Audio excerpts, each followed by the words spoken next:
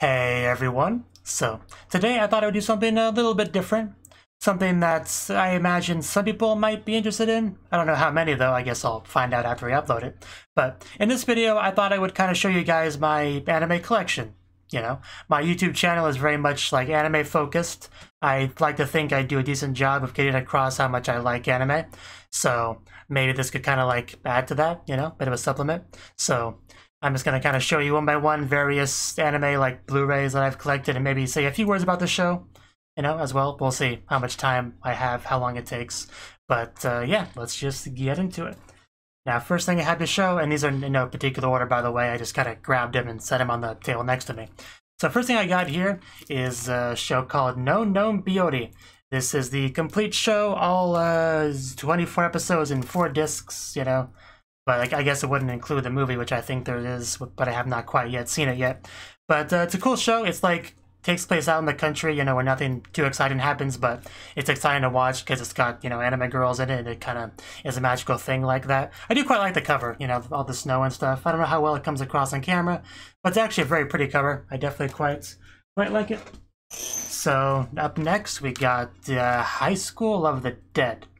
Yep, this show, I mean, it's pretty self-explanatory. It takes place, well, the beginning of it takes place in high school, but once the dead come, it kind of becomes, it takes place wherever they feel safe, really. That's kind of how zombie apocalypse goes.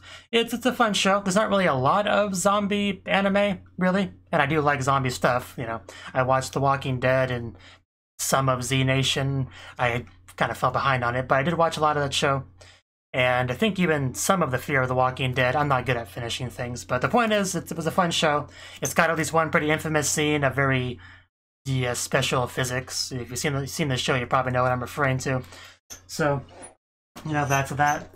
I got right here the familiar Zero. I call it Zero no Tsukaima.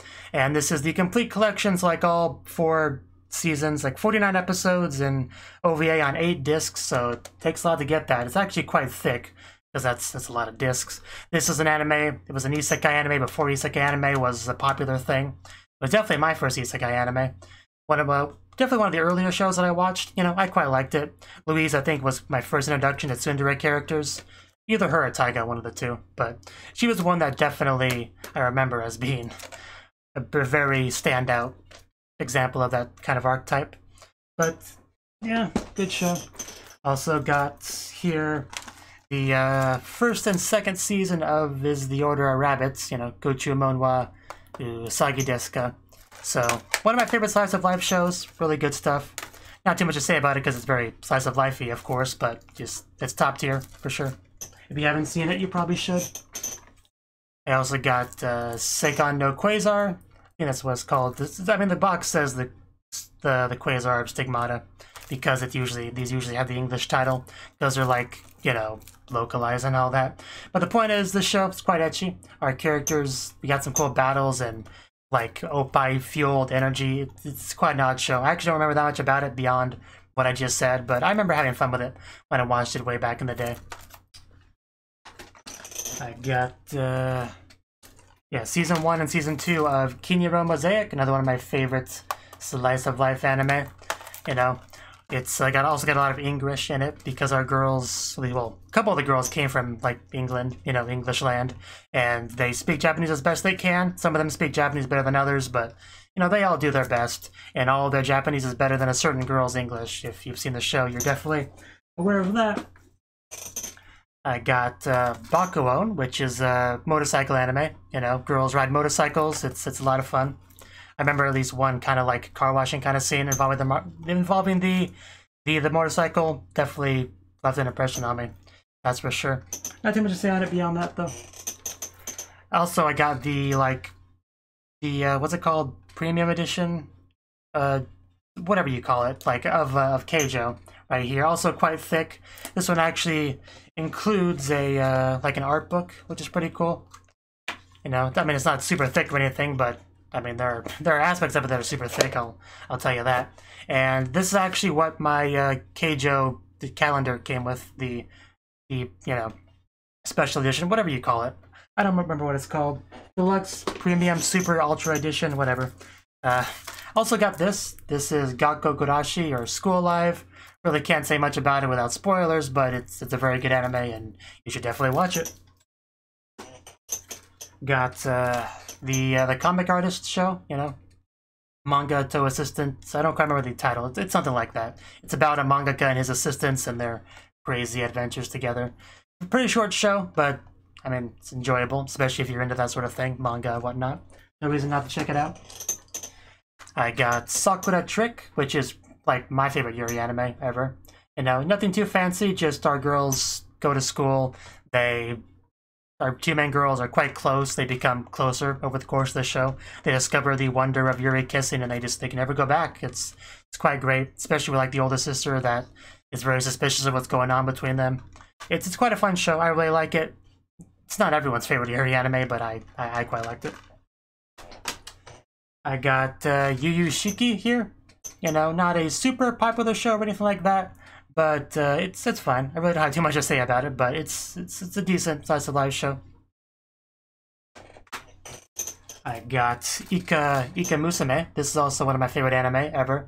Just a great show. We got our squid girl in her tentacles, and she just kind of wraps them around people. It's just great, you know? It's like it takes place at the beach, the show, so like every episode's a beach episode.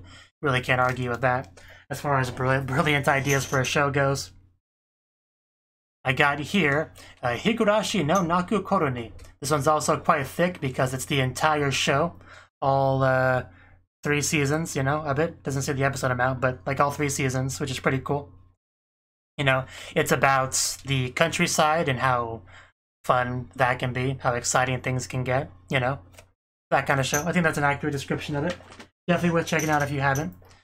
I've got Saba Gebu, you know, like Saba Geb, survival games, you know, shooting pellets at each other, that kind of thing. It's what it sounds like, you know. It's like an action anime with characters that are quite friendly with each other.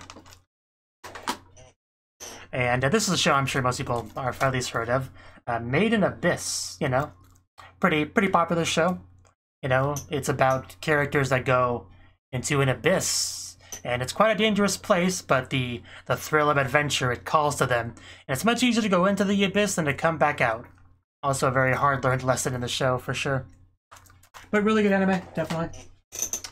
I got Ichigo Mashimaru, or Strawberry Marshmallow, just cute slice of life show. Not too much to say about it. It's been a long time since I've seen it, but I remember liking it. I got Watamote, you know. The full title is something like, it's your guys' fault that I'm not popular, something like that. I don't remember the Japanese title off the top of my head. It's quite a mouthful. But yeah, pretty much about a girl who's very awkward, to put it mildly, you know. Very not quite good in social situations. So I can quite relate to it, which is, you know, a big part of the appeal to me. So the cover kind of has like multiple pictures of the same main girl, which is pretty cool. So definitely a good show if you can handle like the cringe, as the kids say.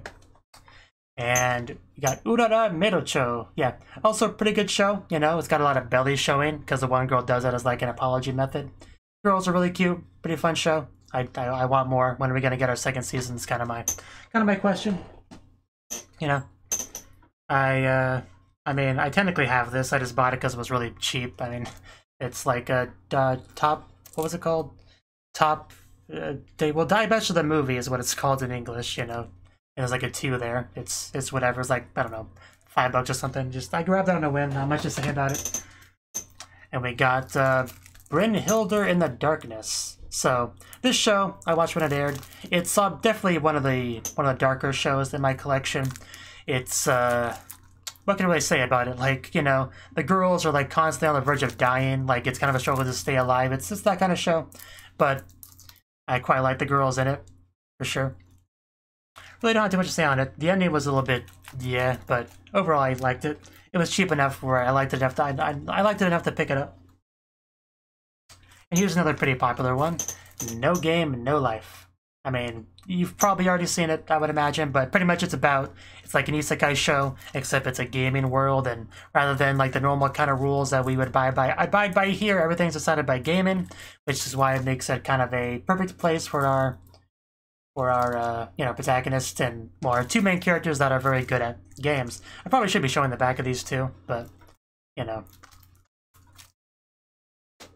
Okay, up next we have Yushibu, which is a pretty interesting idea for a show about a character that wanted to be a hero and battle, you know, demons and stuff, but the Demon King was defeated and he had to get a real job, you know, a desk job, a retail job. I did a rewatch of the show on the channel, by the way. It's another show that's definitely kind of quite on the ecchi side. A lot of fun. And another pretty popular anime. I got, okay, this one is this one, okay. I have Girls und Panzer. This is the complete series. This is the OVAs, so, you know, it's about tanks. Girls drive the tanks. They battle each other in the tanks. It's pretty fun. Very fun show. I also reacted to it on the channel. I got Hidamari's Sketch, which I had not seen yet, but I bought it in hopes that I will watch it someday. You know, it's a slice of life show by Shaft. I figured it was at least worth grabbing. Only the first season, though, because I haven't seen it, so I wasn't going to dedicate to getting the whole thing. But I got Chaika. You know, Chaika, the Coffin Princess. I don't remember much about the show at all, honestly, but I did like it. I definitely like Chaika herself, and it's actually got a really nice cover, too. I quite like it.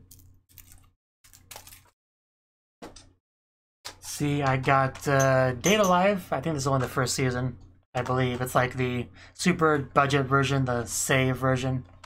So, yeah, Date Alive is pretty great. I like the character designs. You know, you also date girls to save the world. Pretty cool concept. This is probably the oldest thing in my collection right here, which is K-On! Only the first season. This is, unlike the others, which are Blu-rays, this is just a regular DVD. But yeah, pretty much like the first one I ever bought. I mean, I'm sure I don't have to explain K-On! To you. It's pretty well-known show. You know, girls play music. It's great. I probably should have stacked that better. It's kind of a big old pile now. Anyway, up next is Lokodoru. Definitely not a popular anime, like, at all. But I really liked it when it aired. I thought it was great. And it's actually kind of a hard show to find rips for on the internet, so definitely worth picking up as a Blu-ray. So, you know, great show though, for sure. If you haven't seen it, I would recommend it. It's like Lokodoru stands for local idol, you know. That should be pretty self-explanatory, but like local areas have an idol to get more popular. Kind of like what Zombieland Saga did, sort of. Up next is Kill Me Baby. Don't know what's the anyway. This show, I mean, it's a weird title. It's like a slapstick comedy kind of anime. One girl's an assassin, the other girl's a goober. You know, they have shenanigans together. It's quite a fun show. I really like it. I got Amagi Brilliant Park. This is a KyoAni show, Kyoto Animation, and it's pretty much what it sounds like. There's a park and it is brilliant, and people do their best in it. Really, so, you know, if you like Kyoto Animation shows, you probably like this one too.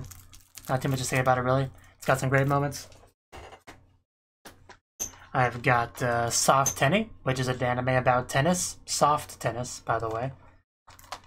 And, you know, it definitely leans on the ecchi side as well. But aside from that, it's pretty straightforward tennis comedy anime. Our girls play tennis and they have fun doing so. Just got some weird stuff in it, that's all. I'm pretty sure I did like either a reaction or a rewatch on the channel. One of the two.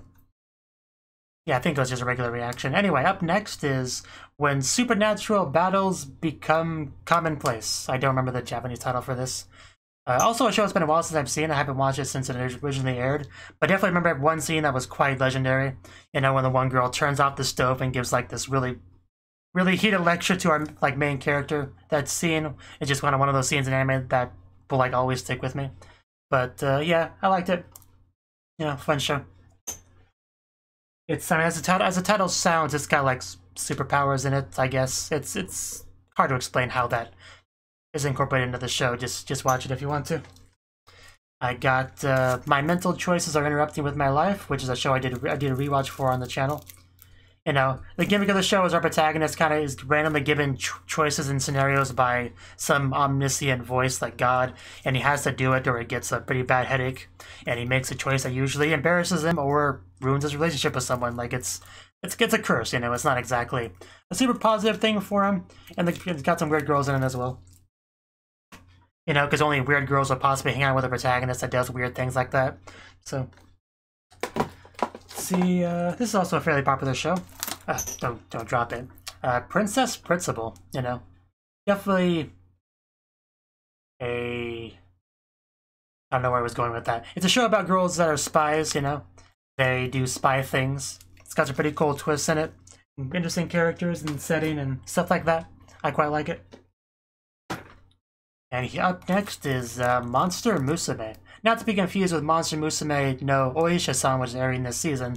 This is a much more older anime, you know, but it does have monster girls in it, so if you like that show, you might want to try this one if you haven't already, but you probably have seen this if you do like that show. But yeah, our protagonist, you know, he interacts with monster girls and tries to live his life with them, and as you can imagine, there's a lot of craziness that occurs with that, especially with like a slime girl, you know. Slime girls always complicate your life, it's just a fact.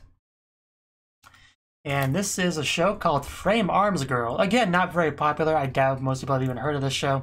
But I watched it while it aired, and I actually really liked it, you know, for sure. I remember back in the day before I even started my channel and I hung out on the Otakusagi Discord server a lot, I, you know, was like almost kind of known as the person that was championing for this show the most, you know. That was always like being like, no, guys, the show's great. You got to check it out. You know, that was kind of, you know, who I was. And it's a pretty simple show. Like, the Frame Arms girls are like these little model kits, like you know, you got them all set up and get them with equipment, and you get to see them battle each other. You know, it's pretty cool. I'm not really sure how to sell people on this show, but I liked it. That's really what matters. We got Engaged to the Unidentified, another slice of life show with like kind of supernatural elements. You know, I mean, it's called Engaged to the Unidentified, so obviously there's some kind of supernatural element to it. And I think it's most well known for that one dancing scene in front of the TV. You know, like I hate Sundays or whatever she says. Like that's one of the most, you know, memorable moments from the show, really. But you know, it's a fun show. Okay, also I got Blade Dance of the Elemental, right? Plural. Yeah, I really don't remember much about the show at all either, but I do remember I liked it, so I got it. I think it's one of those just, you know, magic battle harem anime, I think. I had fun with it, I know that much at least. But a lot of these shows I've only ever watched when they aired, so I'm fuzzy on all the details.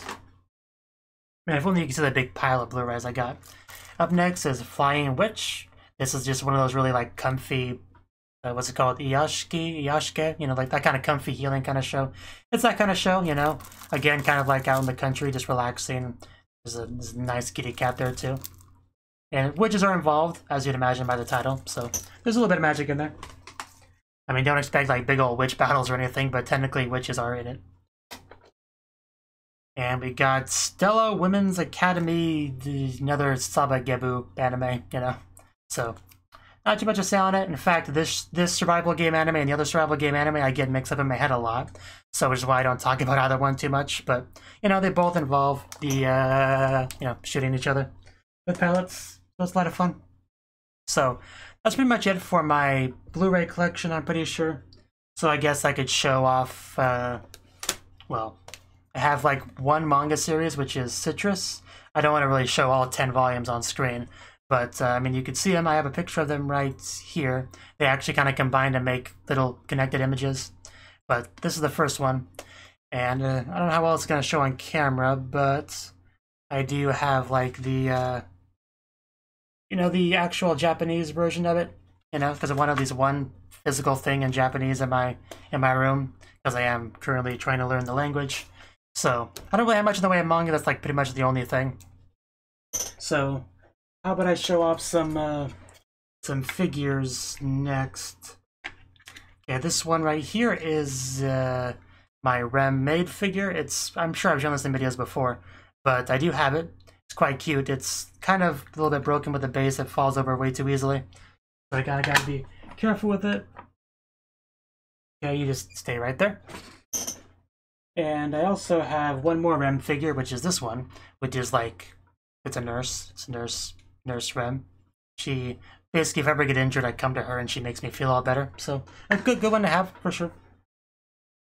I have this one, which is Sagiri from Eromanga Sensei. She's got like a little tablet there. She used to have a pen, but I got it lost because I usually do lose things. It's kind of my nature, honestly. So,